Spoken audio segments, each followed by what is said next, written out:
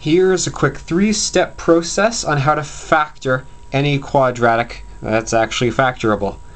The first thing you have to do when you're given some quadratic equation that you have to factor is that if there's something common to all of the terms, take it out first. It's just going to make your life easier. Then you have to look at what's left. If you're left with x squared plus something x plus something, and it's just a bare x squared, then you can use product sum. And I'll show you how to do that if you don't already know what it is. But you may be left with something in front of the x squared, like 2x squared or negative 5x squared plus something x plus something. If that's the case, you're going to have to use a little bit more complicated of a method. I'm going to show you how to use decomposition, but you may be familiar with another method. Some people use a box, some people use a bunch of other tricks. You can use whatever you want, but I'm going to show you how to use decomposition because anyone can do it. Okay, so let's follow the process and do this for a few different things. The first one that I want to do it for is x squared minus 2x minus 15. Is there a common factor among all the terms? Now x squared minus 2x minus 15. This one's missing an x. There's no 2 or anything here. So there's nothing we can pull out of all of those. There's nothing common to all of them. Oh, next. Do we have a bare x squared? Yes, we do. It's just x squared minus 2x minus 15. So here's how you do that second step. Find two numbers that multiply to negative 15 and add to negative 2. As soon as you find those two numbers, you can plug them right in to this. Well, let's figure out what those numbers are. If they have to multiply to negative 15 and add to negative 2. Well, what multiplies to negative 15? Negative 1 and 15 multiply to that, but they add to positive 14, so that's no good. What about negative 15 and 1? Those add to negative 14. That's no good. Needs to be negative 2. What about negative 5 and 3? Those multiply to negative 15, and they add to, hey, negative 2. Look at that. Those are the two. They multiply to negative 15 and add to negative 2. Negative 5 and 3. Negative 5 and 3. It's actually that easy as soon as you find those two numbers. Cool. So that one's done. We got rid of our x squared. We've split it up into two separate terms. We've factored it. Okay, let's do this one. Start at the beginning. Is there a common factor among all the terms? 3 and 2 and 5. Nothing common among those. Is it a bare x squared? Ah, it's not. So we're going to have to use this thing called decomposition. Here's how you do that. The first thing you do is find two numbers that multiply to this times this. Now this is the only way that this new search is different from the old search. You have to do negative 5 times 3. You want them to multiply to negative 15 and add to negative 2. Now I rigged this so that it would be the same thing. Two numbers that multiply to negative 15 and add to negative 2 are obviously negative 5 and 3. We already found it. But because we have something in front of the x squared, we have to do this in a bit tougher of a way.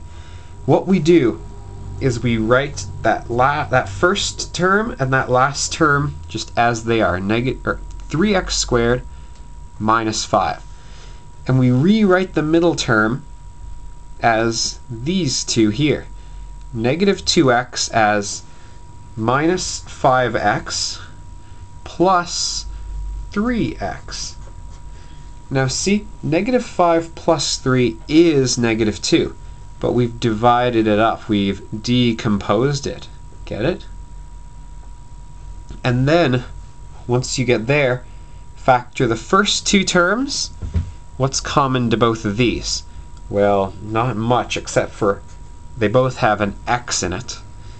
And when you pull x out of that, you're left with 3x minus 5. Notice that this is each of these terms, but we took away one x from each of them. Then you factor the second two. What's common to these? Nothing. So it's really just a 1 if it's nothing.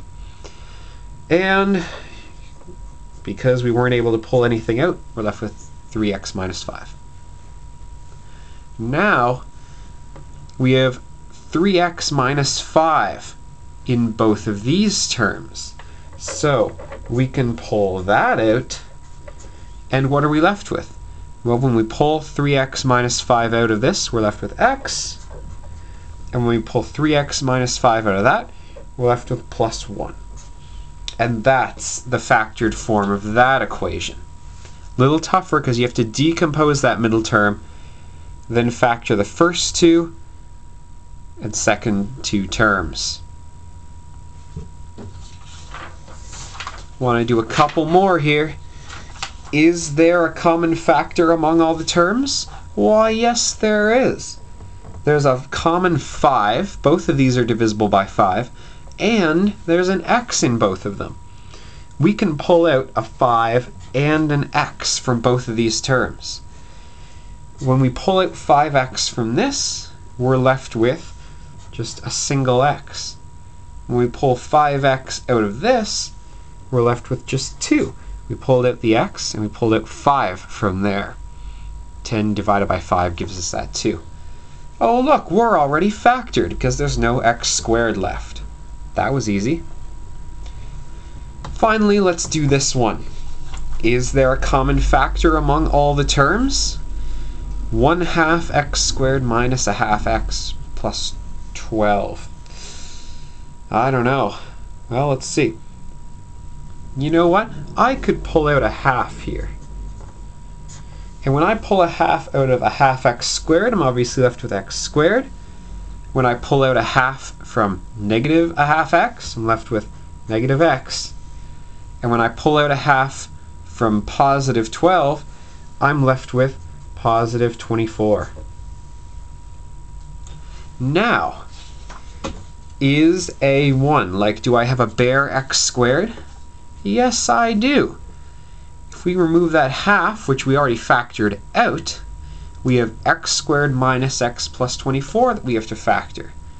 So it's just a bare x squared. We can use this product sum. We need two numbers that multiply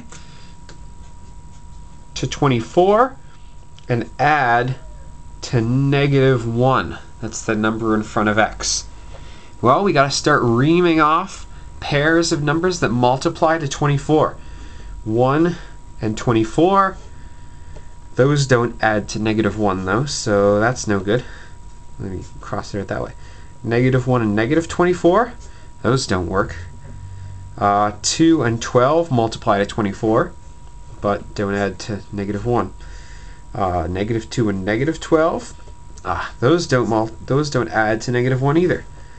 What about 3 and 8? Don't add to negative 1. Negative 3 and negative 8. Don't add to negative 1. 4 and 6 multiply to 24. Doesn't add to negative 1. What about negative 4 and negative 6? That also doesn't multiply to negative 1.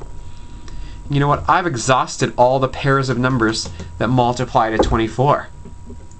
This can't be factored further. And you got to be on the lookout for that because, you know what, sometimes you just can't factor things. But before you write a bold statement like can't be factored further, you should probably run through all the possibilities like I did. These are all the pairs of numbers that multiply to 24, and not a single pair adds to negative 1. That means you can't factor it further. 3-step process. Follow it. Be able to factor anything you want.